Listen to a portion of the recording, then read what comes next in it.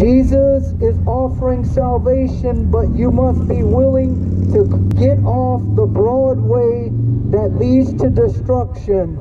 And you got to be willing to humble yourself and get on the narrow way that leads to life.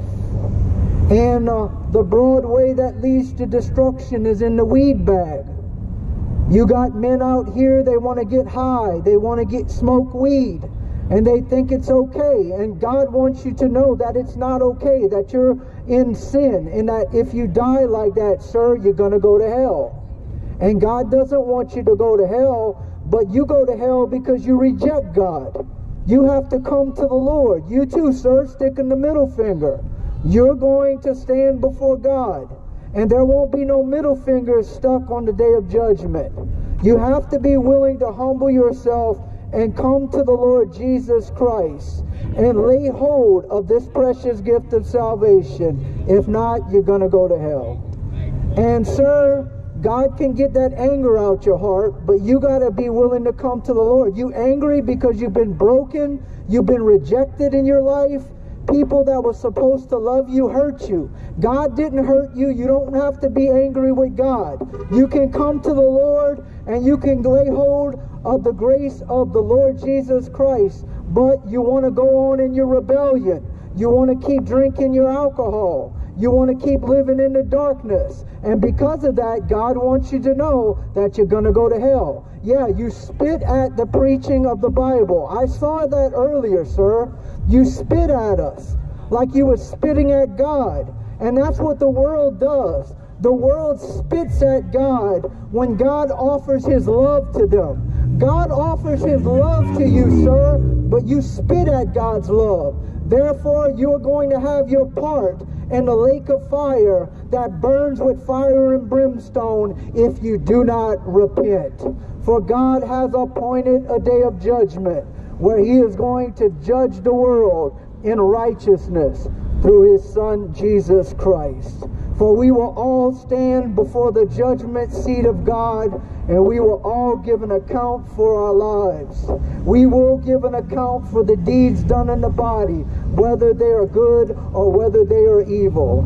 And knowing the terror of the Lord, we are out here to tell you to repent, to turn to God, to stop living in rebellion, to humble yourself, because death is coming.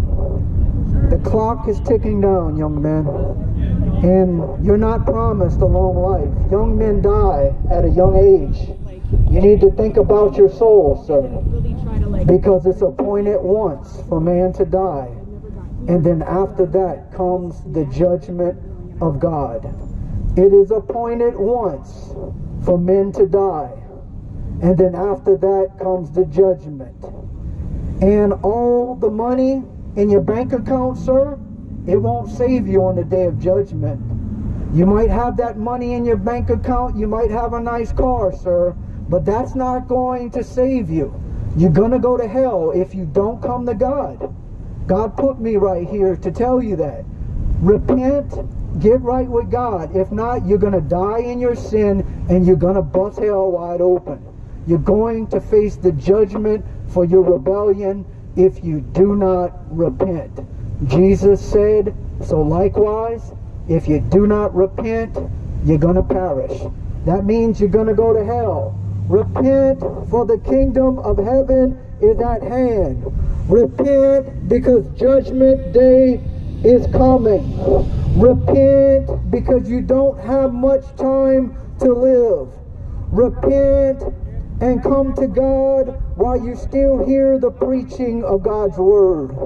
Repent and do not harden your heart when you hear the preaching of God's word out here in the streets, because there are people in hell right now that are weeping and wailing, and they are gnashing their teeth hoping for another chance, but they are in hell, and there's no forgiveness in hell. There's no second chances in hell.